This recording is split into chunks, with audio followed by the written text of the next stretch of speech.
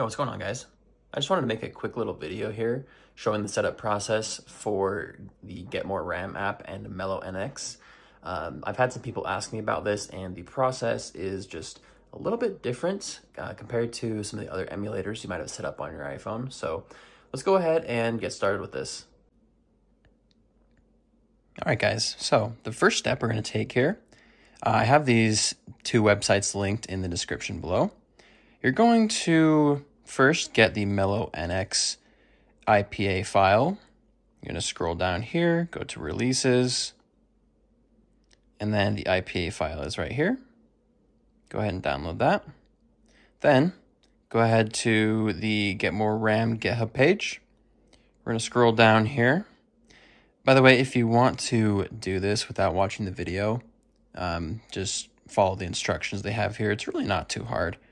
Go to assets and entitlement.ipa. That's what we're going to get. Okay, now what we're going to want to do is go to sidestore, go there to the plus button. We're going to sideload GetMoreRam first. Okay, then we're going to sideload MeloNX. Okay, so now what we're going to do is go into the GetMoreRam app right here. Go into settings.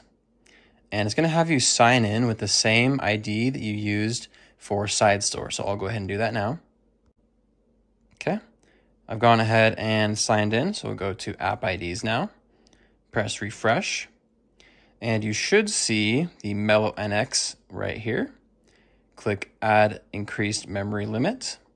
And once you see that, we should be good. So go back over to sidestore. We'll go to, you're basically going to uninstall MeloNX. Then go back into sidestore and sideload MeloNX once more. Okay, now we're going to open MeloNX. We're going to import our keys. And I just have them dumped from a modded switch, and they are right here. I'm not going to be going over how to get those. Again, you need to dump them from a modded switch, and that's a whole other topic. We'll get our firmware zip file.